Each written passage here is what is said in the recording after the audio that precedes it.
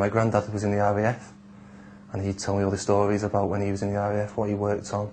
And we'd go and see to airports and just watch planes going by. Aerospace was a big driver for me, and to work on an aircraft that you obviously going on holiday on, very interesting field to be in. I went to France with fellow students from my university. Obviously the language, considerable barrier to overcome I think. The culture as well, the different style of living, more relaxed. They have luxuries like boulangeries, wonderful cakes at weekends I used to enjoy, which I think we can learn a lot from them by going over there and participating in such internships. And that 2 weeks was a big eye-opener.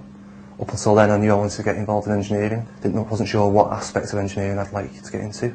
That 2-week placement sort of really encouraged me to get into design because I saw what the guys were doing. Okay, it was in the nuclear industry, but the design practices, principles and stuff were sort of introduced at that stage, and I just wanted to learn more about that. 2 weeks wasn't enough really. Well, there's 3 things really about Aircelle, which is why I applied and took the job and offer up.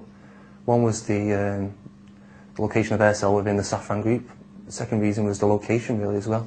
It's up the north where I'm from. And the third reason was that it has unique capability for composites, which is a leading technology in the aerospace industry. As a design engineer here, there's a wide variety to your job. It's very challenging, but you get much pride out of doing such work like that. For the next 5 years, I'd like to go back to France again, learning from some guys over there who work on different projects to what I'm working on now. It's a good opportunity for me to develop, and also it's a good opportunity for the site here to have someone with that experience on site here at Burnley. New aircraft will require new engines, new propulsion systems, new nacelles which we make here, and what we have now, we cannot sit on what we have now, we need to develop further, and that's a big challenge for I think the industry as a whole.